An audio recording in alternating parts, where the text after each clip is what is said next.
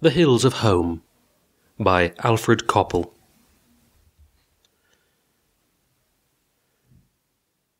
Normality is a myth.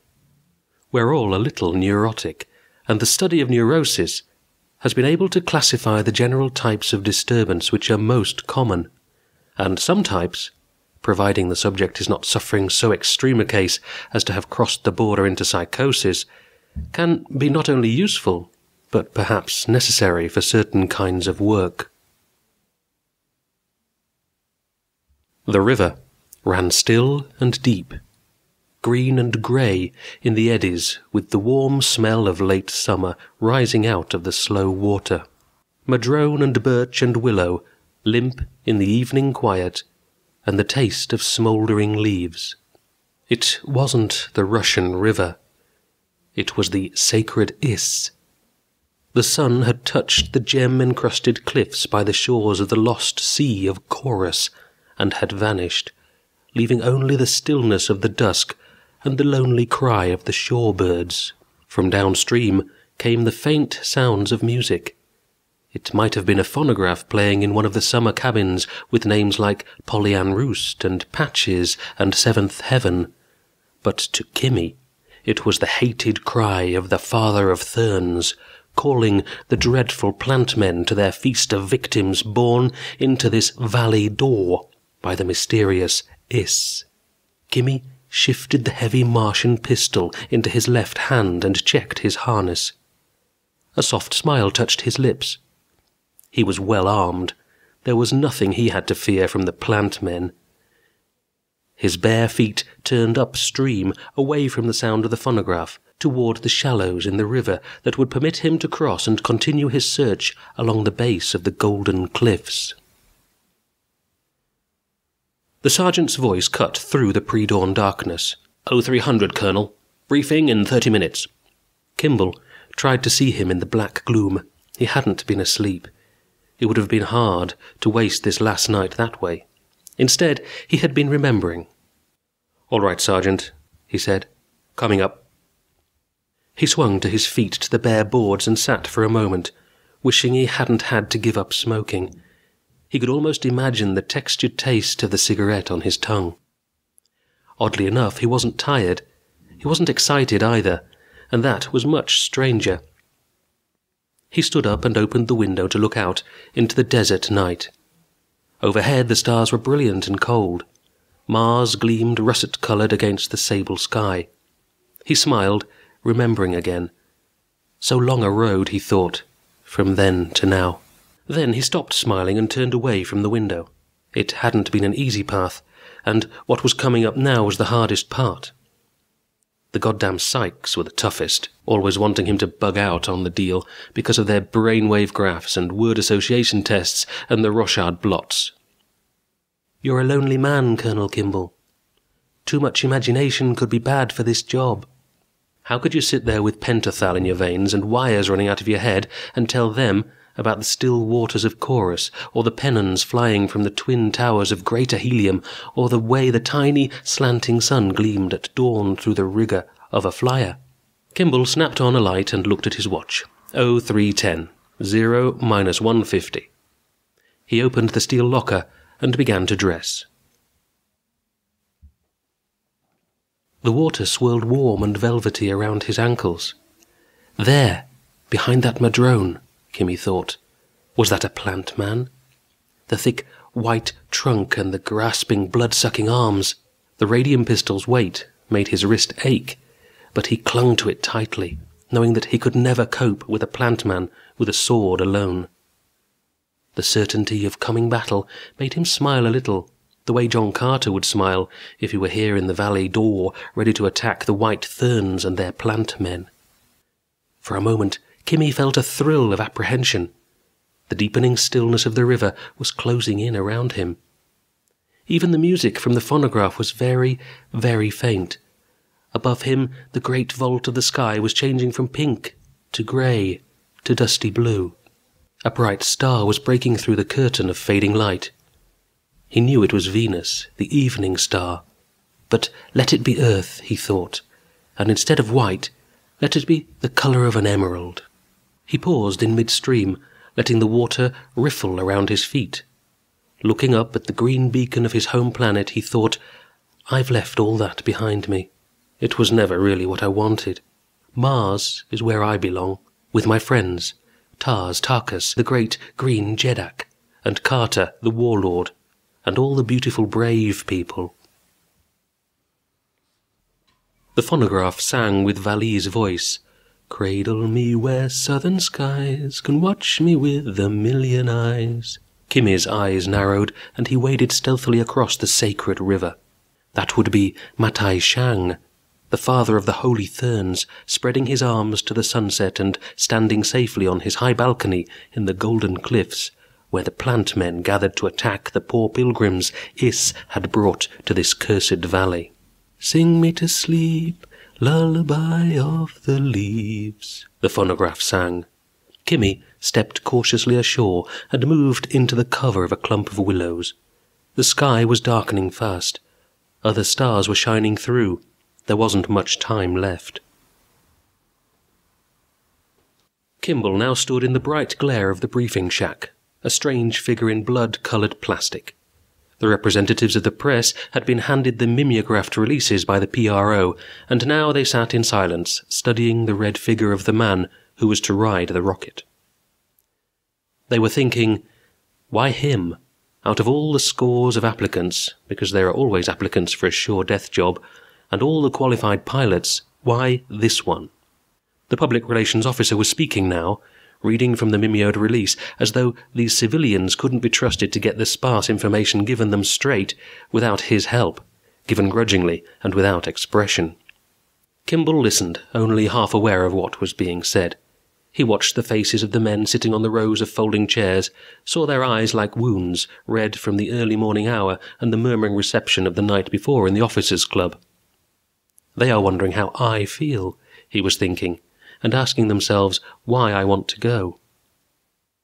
On the dais nearby, listening to the PRO but watching Kimball, sat Steinhardt, the team analyst.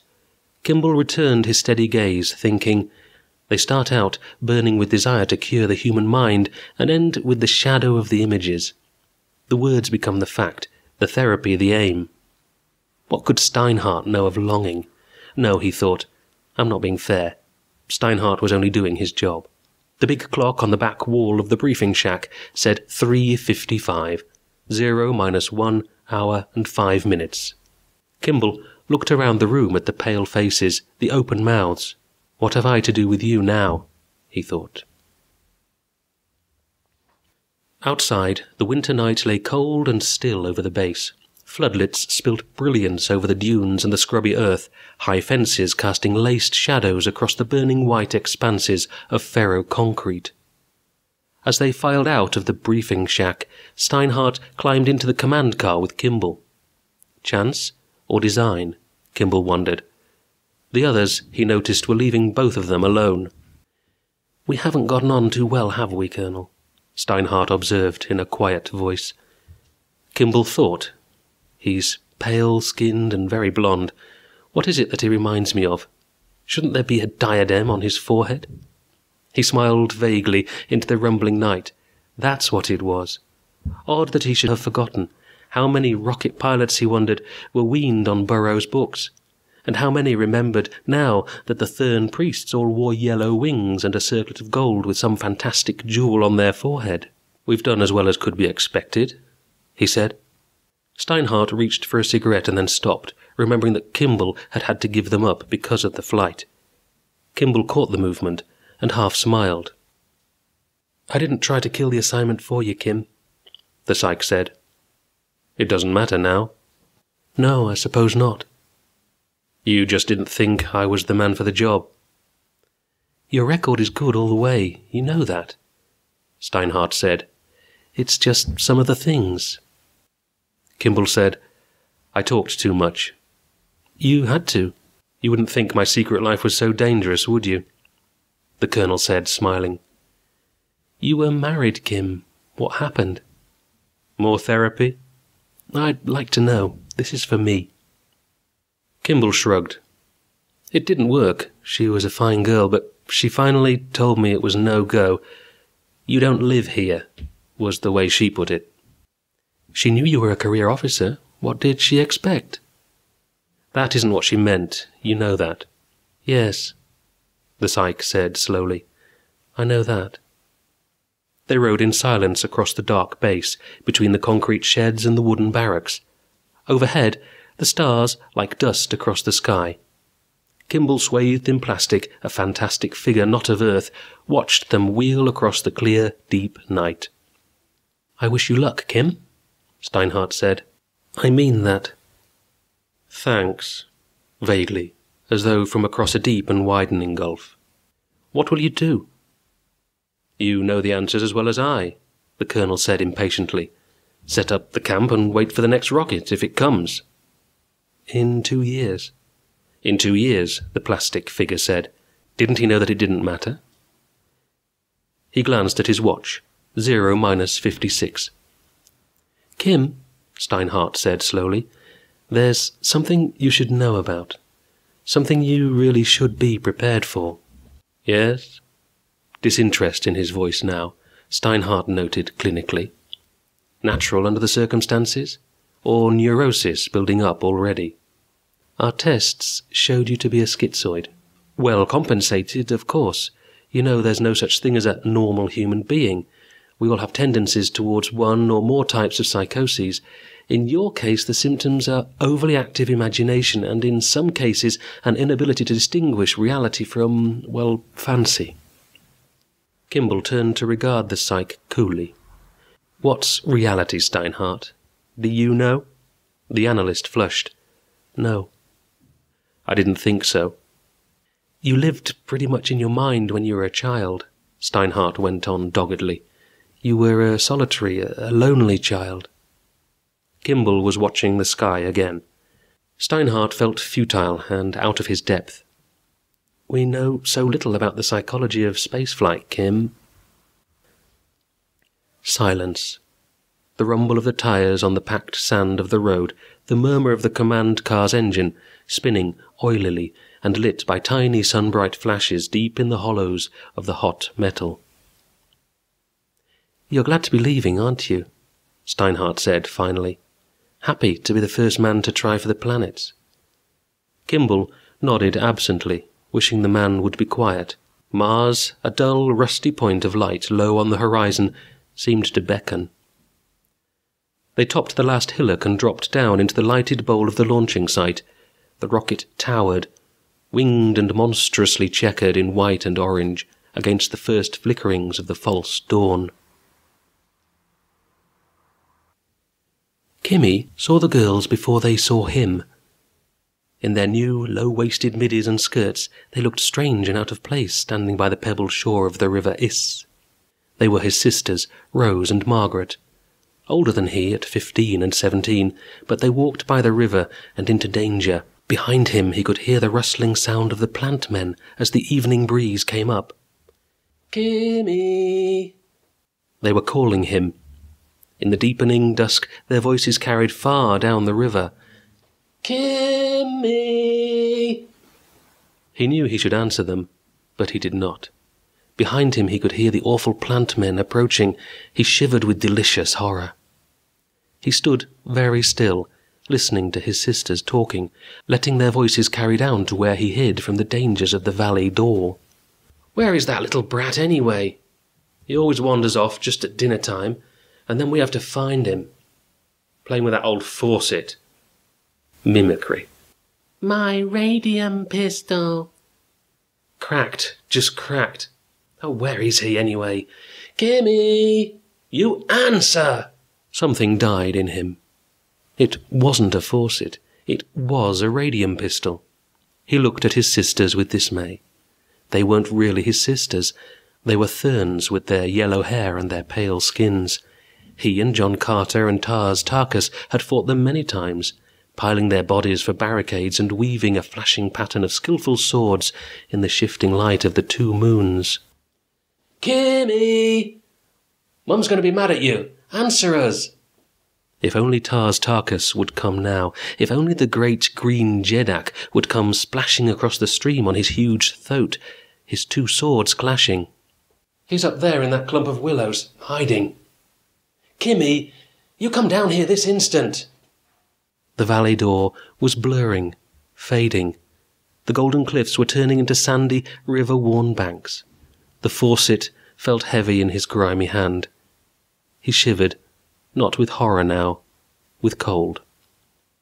He walked slowly out of the willows, stumbling a little over the rocks. He lay like an embryo in the viscera of the ship, protected and quite alone. The plastic sack contained him, fed him, and the rocket, silent now, coursed through the airless deep like a questing thought. Time was measured by the ticking of the telemeters and the timers, but Kimball slept insulated and complete. And he dreamed. He dreamed of that summer when the river lay still and deep under the hanging willows. He dreamed of his sisters, thin and angular creatures as he remembered them through the eyes of a 9-year-old.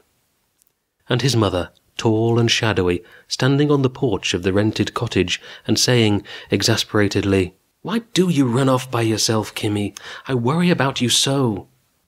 And his sisters, playing with his wooden swords and his radium pistol and never wanting to take his nose out of those awful books. He dreamed of the low-beamed ceiling of the cottage, sweltering in the heat of the summer nights, and the thick longing in his throat for red hills and a sky that burned deep blue through the long, long days, and canals clear and still. A land that he knew somehow never was, but which lived for him through some alchemy of the mind. He dreamed of Mars. And Steinhardt. What is reality, Kimmy? The hours stretched into days, the days into months. Time wasn't. Time was a deep night and a star-shot void, and dreams. He awoke seldom. His tasks were simple. The plastic sack and the tender care of the ship were more real than the routine jobs of telemetering information back to the base across the empty miles, across the rim of the world. He dreamed of his wife. "You don't live here, Kim." She was right, of course. He wasn't of Earth, never had been. My love is in the sky, he thought, filled with an immense satisfaction. And time slipped by, the weeks into months. The sun dwindled, and Earth was gone. All around him lay the stunning, star-dusted night. He lay curled in the plastic womb when the ship turned. He awoke sluggishly and dragged himself into awareness. "I've changed," he thought aloud. "My face is younger. I feel different." The keening sound of air over the wings brought a thrill.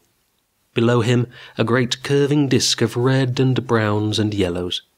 He could see dust storms raging and the heavy darkened lines of the canals. There was skill in his hands. He righted the rocket, balanced it, began the tricky task of landing. It took all of his talent, all of his training. Ponderously, the ship settled into the iron sand. Slowly, the internal fires died. Kimball stood in the control room, his heart pounding. Slowly the ports opened. Through the thick quartz, he could see the endless plain. Reddish, brown, empty, the basin of some long-ago sea. The sky was a deep, burning blue, with stars shining at midday at the zenith. It looked unreal, a painting of unworldly quiet and desolation. What is reality, Kimmy? Steinhardt was right, he thought vaguely. A tear streaked his cheek. He had never been so alone. And then he imagined he saw something moving on the great plain. He scrambled down through the ship, past the empty fuel tanks, and lashed supplies. His hands were clawing desperately at the dogs of the outer valve. Suddenly, the pressure jerked the hatch from his hands, and he gasped at the icy air, his lungs labouring to breathe. He dropped to one knee and sucked at the thin, frigid air. His vision was cloudy, and his head felt light, but there was something moving on the plain. A shadowy cavalcade. Strange, monstrous men on fantastic war mounts, long spears and fluttering pennons, huge golden chariots with scythes flashing on the circling hubs, and armoured giants, the figments of a long-remembered dream. He dropped to the sand and dug his hands into the dry, powdery soil. He could scarcely see now, for blackness was flickering at the edges of his vision, and his failing heart and lungs were near collapse. "Kimmy!" A huge green warrior on a grey monster of thoat was beckoning to him, pointing towards the low hills on the oddly near horizon. "Kimmy!" The voice was thin and distant on the icy wind. Kimball knew that voice. He knew it from long ago in the valley door, from the shores of the lost Sea of Chorus, where the tideless waters lay black and deep. He began stumbling across the empty, lifeless plain. He knew the voice, he knew the man, and he knew the hills that he must reach, quickly now, or die. They were the hills of home.